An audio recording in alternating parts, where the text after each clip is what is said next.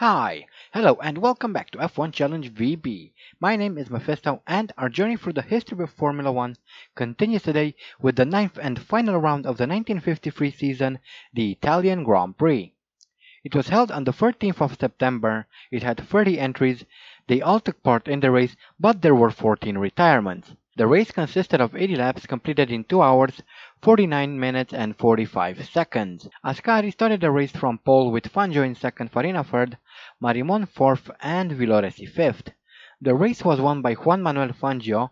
Farina came in a close second just 1.4 seconds later. Villoresi finished in third, 1 lap down. Hawthorne came home in fourth, 1 lap down as well, and Trintignant finished the race in fifth. He was also 1 lap behind the leader. On lap 49, the fastest time of the race was posted. It was a 2-minute 4.5 second lap, and it was done by Juan Manuel Fangio. Monza is where the final race of the season takes place, and the lap starts off with a very long run down into turn 1, a high-speed right-hander. Be mindful of your speed, however, as it's very easy to go wide and hit the fence or the straw bales. Next is Roggia, a pretty dangerous left-hand kink that goes up a small hill. Use too much speed here and it could be your last race. Next are the Lesmos, two medium-speed right-handers.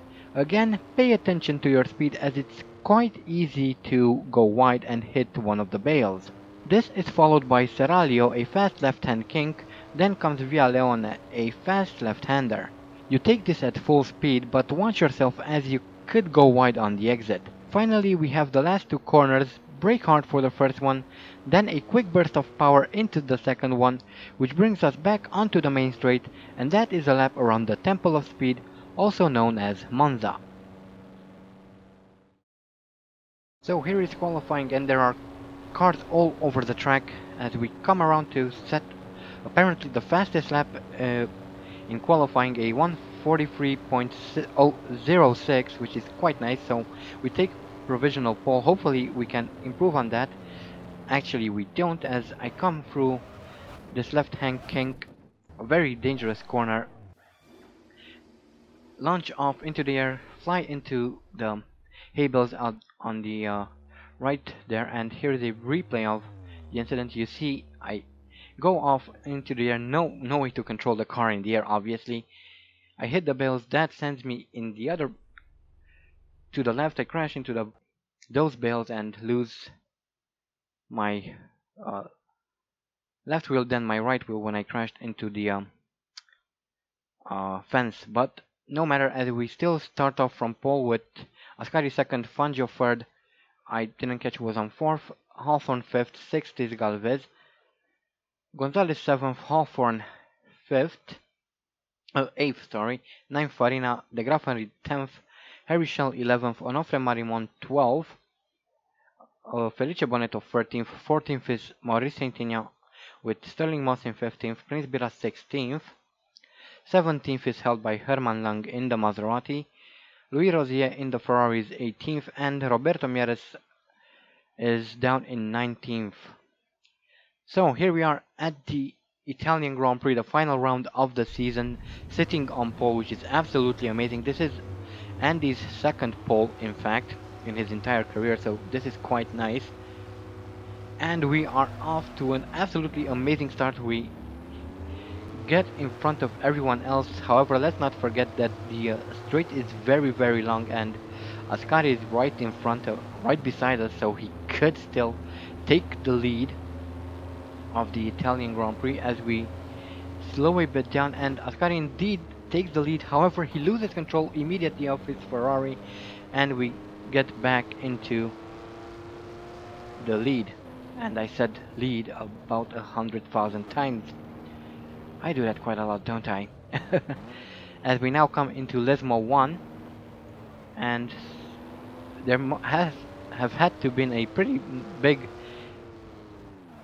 mess in Curva Grande, because we're 7 seconds in front of everyone else already. And here is a replay of the start. Pretty good start on my end. I rarely get to have a clean road up in front. I generally am in the midfield or at the very back, and we see Ascari getting in front and then immediately losing the lead of the race, and we saw someone crashing into the barriers. I think we'll find out who it was. We're now having a look at a replay of Juan Manuel Fangio, who goes wide into Curva Grande and crashes into the fence, and out of the race he goes. Next we have Ken Wharton in his Cooper, who crashes into the number 3 Ferrari, I believe, and one of the Cooper Connaughts is upside down. Not sure who it is, but I'm sure we'll find out.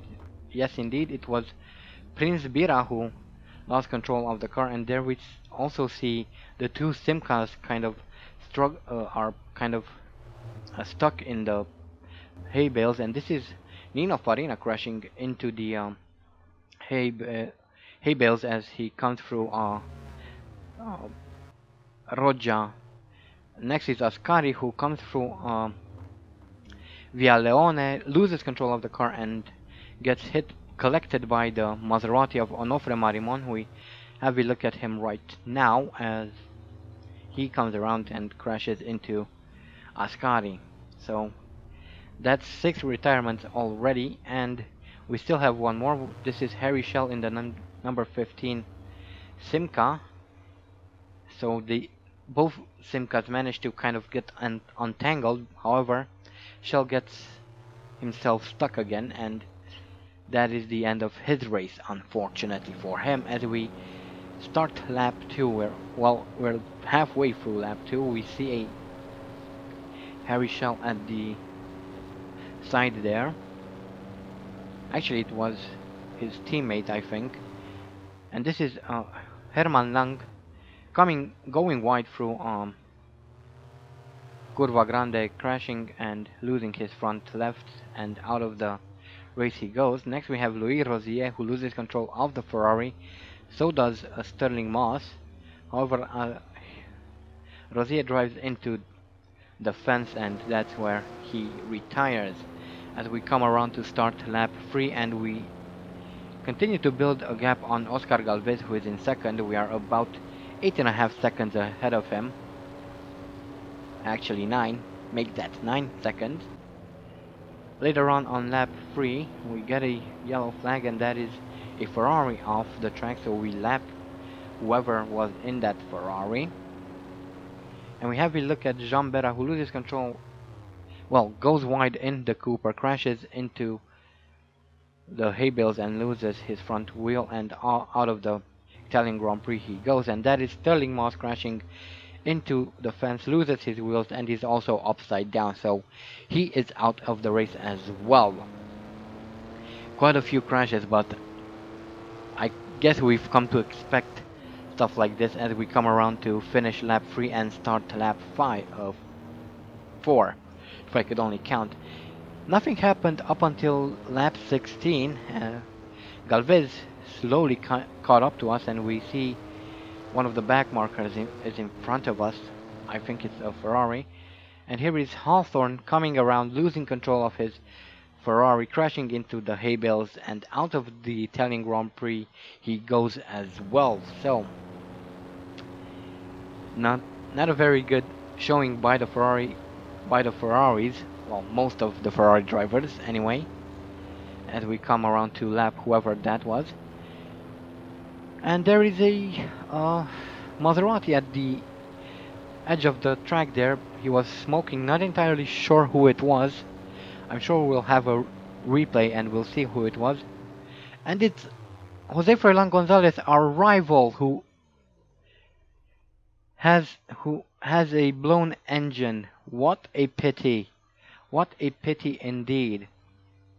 So, whatever happens from here on out, Higgs will win the championship even if he retires from the Italian Grand Prix, but we will not. We will try to finish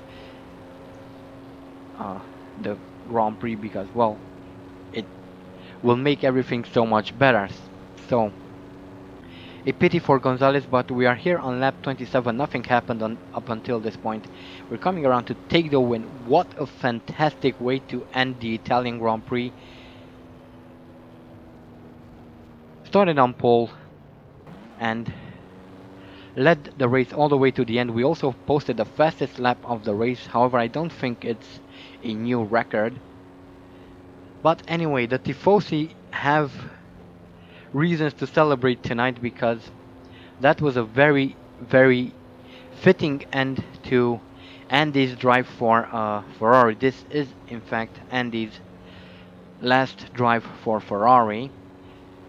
We'll have to see what team he will be joining in 54.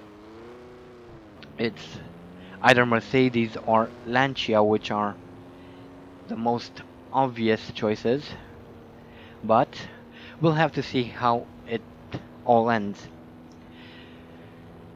Well, that is a nice end to the race, as I said, a nice end to the season as well. And we should be happy, I guess. Anyway, let's have a quick look at the career statistics, and here they are. This was Andy's 33rd Grand Prix. His best start is from first, has 2 pole positions, has set 8 fastest laps. His best finish is first, has completed 22 races, all of them in the points, has won 13 of them.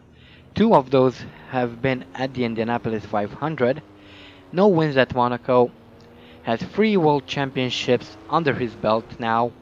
Has a total of 145 points, 11 retirements, has experienced 697 out of 887 laps, has 3 bronze trophies, 2 silver trophies, 13 gold trophies, and as an extension, 13 podiums.